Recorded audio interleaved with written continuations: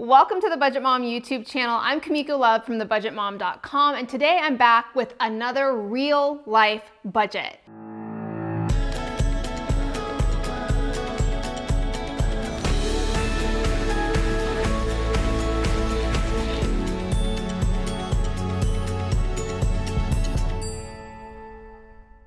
Today we're going to be looking at Elizabeth's numbers. Now, she's a stay-at-home mom, and so they rely completely on her husband's income.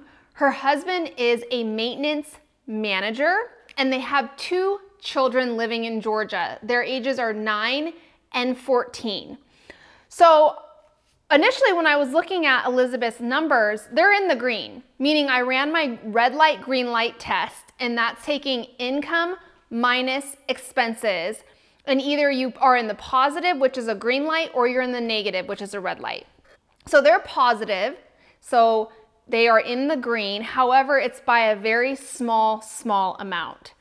And when I was entering their numbers into the Budget by Paycheck method, one of their bills, which is their biggest expense for the month, the mortgage, instead of landing at the end of the month where they can utilize all the paychecks from that current month, it lands kind of in the middle of the month on the 20th.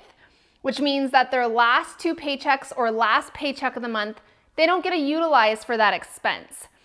Also, $55, if you think about that, and that being everything you have left over after paying your expenses, your fixed and variable expenses, it's not a lot to reach your financial goals, or if you have children, really the activities that they enjoy doing during school, and really just living life and experiencing those things that bring value and joy, it's be really hard to do on just $55 a month. So I have some suggestions, one being a recommendation that I have for Elizabeth that we'll get into as I'm going through her numbers. So let's look at Elizabeth's information. So before we jump into the Budget by Paycheck method, let's look a little bit more about Elizabeth's story and information. So they're currently in Athens, Georgia.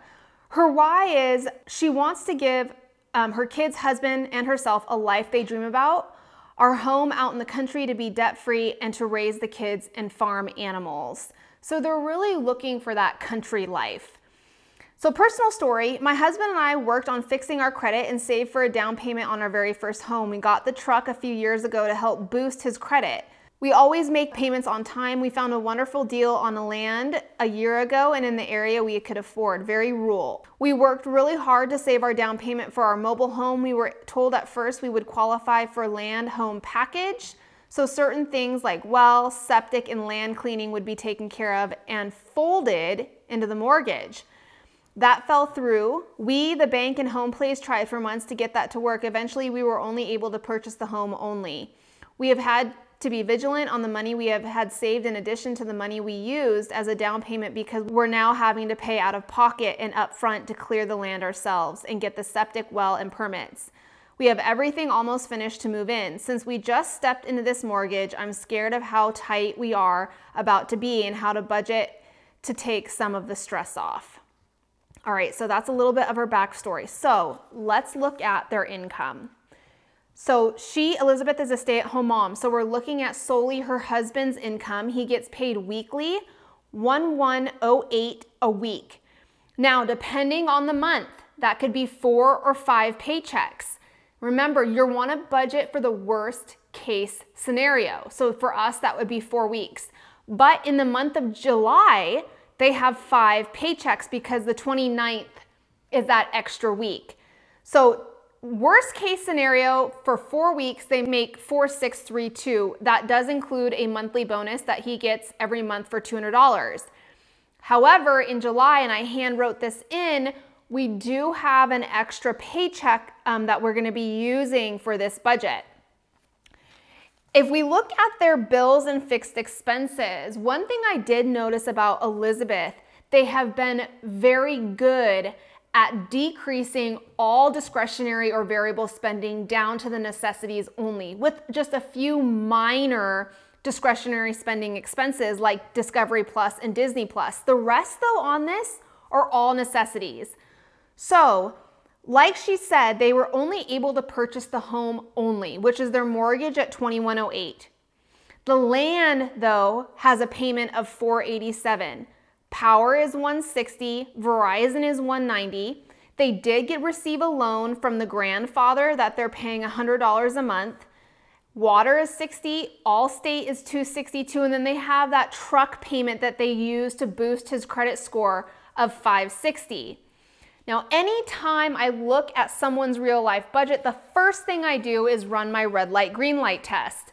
It's their income minus expenses. Now, in this case, I did include their variable spending because it's only two things, and it's a necessity: food and gas, which is $650 a month. When you do that, you take their income minus the expenses, they're in the positive, they're in the green. But notice the amount, only $55 a month left over after those expenses are paid. So I want you to keep that number in your mind as we go through the rest of this. But now, the one thing she did tell me that is absolutely saving them, they are currently not driving this truck because of how high gas prices are. And that what would happen is if they were driving that truck and using gas for that truck, they would be in the red every month. So luckily, a friend let them borrow a motorcycle that he is driving to save on gas purchases, which now it's only $100 a month. So that's their fixed and variable expenses. Now, here's what they have going on for debt. They have that truck at $23,000, 9% interest due on the 28th. They have the land, $53,000, 10% interest, $487 a month. They have their mortgage at $246 at 7% interest. Now, it seems to me like they just purchased this mobile home. She said in her story that they're just getting ready to move in. Even with rising interest rates and rising house prices, this is still a little bit high.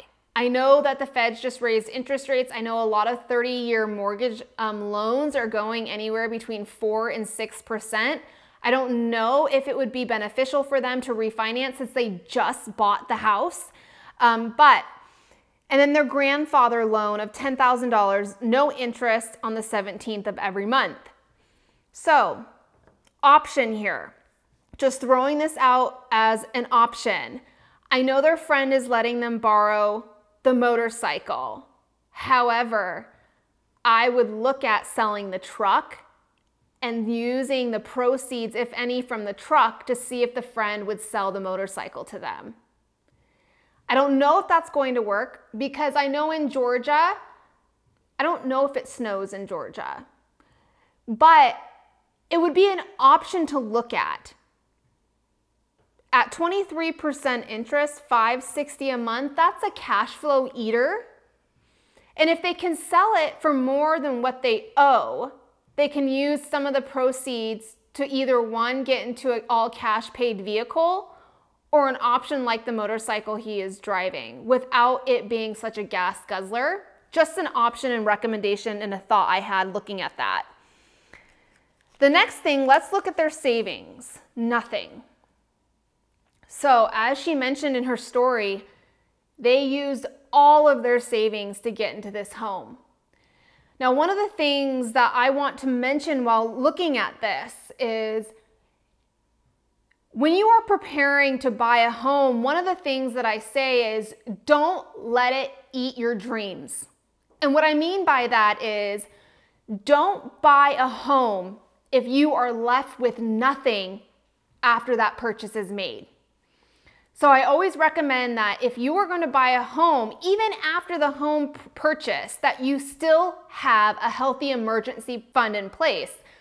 Because what happens a lot of the time is we spend all of our savings, everything we have on the purchase of a home, and something comes up a couple months after and we have no savings to use for those expenses. So part of preparing for a new home purchase is to think outside of just the down payment costs, but to ensure that you have as healthy savings in place even after the purchase of the home. So I recommend that they get back on board with starting and saving for an emergency fund. Now, I recommend 3 to 6 months worth of expenses for your emergency savings. So if we take their expenses, this is the necessity, so I cut out the Disney Plus, Discovery Plus, the 4,576, and we multiply that by 6 for 6 months worth of expenses, they need $27,000. Now, when you are setting goals for yourself, looking at this initial amount, this big amount, can seem very intimidating. That might be your end goal, but it doesn't need to be your immediate goal. Okay, we can turn this into a shorter term goal with a little less overwhelm by starting with something smaller. I call these savings goal steps, meaning you are tackling one stair step at a time to get to your ultimate goal here. But it's a lot easier to focus on the steps, not the staircase. So $5,000 is what I would aim for with this emergency fund. All right, so let's look at the budget by paycheck method and getting this information into what that looks like. So they are paid weekly. Now, based on people's bills and when they are due, sometimes I recommend combining paychecks just to make the budgeting process a little more simple. But because of the way their bills are laid out and because they are only solely working with his income, I am recommending doing a budget every week. So that's what I have on my budget calendar. Each paycheck is highlighted in a different color. What they are paying for each paycheck correlates to that paycheck color. So for example, all the green is paycheck number 1. We have no bills for the paycheck on the 8th. Pink is everything for the 15th. Orange is everything for the 22nd. And we'll go over the last, this bonus paycheck on the 29th. So the paycheck on 7/1, we're gonna get the paycheck. We're gonna pay the land and the power. Now this is where it quickly becomes recognizable that the $55 that they have left over is not enough to make progress on extra debt payments and no progress towards their emergency fund goal. Look at their mortgage. Now most mortgages that I see are due at the end of the month or on the 1st of the month. Theirs falls kind of in the middle. It lands on the 20th. Which means they can really only utilize the first 3 paychecks to come up with enough money for their biggest expense of the month, their mortgage at $2,108. So every single paycheck they receive, they need to throw anything they have left over towards preparing for their next mortgage payment. So that's what we did. So their mortgage on 7/20. And then what I did is I took their variable expenses and divided it by 5. So we are taking care of variable expenses weekly. So 110 towards groceries, 20 towards fuel. With their next paycheck on the 8th, no bills. But remember, they have this huge mortgage payment they need to prepare for on the 20th. Everything is going towards their mortgage, and then they're taking care of those variable expenses. Now you can see on the budget calendar, this mortgage payment of $2,108, I just do a green dot or a colored dot that represents what paycheck and the amounts from each paycheck. So when I look at this mortgage, I can say, okay, all right, so a green dot means $331 coming out of this paycheck. All right, $978 is coming from this paycheck. Our next paycheck on 7/15, we do have some bills, Verizon, the grandfather loan, Discovery Plus, and Disney Plus. But remember, we still have to cover the rest of that mortgage payment. So $799. Now, we did not do variable expenses for the paycheck on the 15th. And we did that because we did not have enough money to take care of the mortgage as well as that weekly variable expenses. So we waited until the paycheck on the 22nd. Now on the 22nd, we're paying water, Allstate, and their car, and mortgage. Again, preparing for that 8/20 mortgage payment for $96 and then coming back to their variable expenses here. On this paycheck for the 29th, they're getting a bonus. That increases our income a little bit. But remember what I told you? The $55 that we have left over, everything needs to go to preparing for that mortgage payment on the 20th. So we have our last paycheck on July, we're taking care of August's beginning expenses. We have the land, power, and then again, preparing for that mortgage. Our variables also increased in July due to there's only 4 paychecks in July, not 5. So we took their monthly variable spending and divided it by 4 instead of 5, which increased what they're getting every paycheck for those. So what is my recommendation for Elizabeth? My recommendation is, because her children are older, they're 9 and 14, which meaning they're not in daycare, they don't have daycare costs, and they're not at home, they're at school, is for Elizabeth to try to find some income opportunity while her children are at school. Now, I know that they completely rely on her husband's income, but it's just not enough to contribute to that emergency fund that I'm recommending that they start implementing and saving as fast as they can. So with that emergency savings, usually I say to save 6 months, 3 to 6 months of your necessities, your expenses. And so for them, that's about $27,000. So if they can just build up a smaller emergency fund right away, I would tell them to in their mind to set their goal at $5,000, and they can continue to save and build on that as they go, but to really hone in and focus that as a priority, they're gonna need more than the $55 a month, especially if you're thinking about Christmas time, holidays, children's school activities, things like that, to get them away from feeling pressured to use any type of credit card or go further into debt, is to find a way to increase Elizabeth's income. Now, this could be a part-time job with an already established company. This can be turning a hobby into something maybe she does at home that she can sell, maybe on an online website.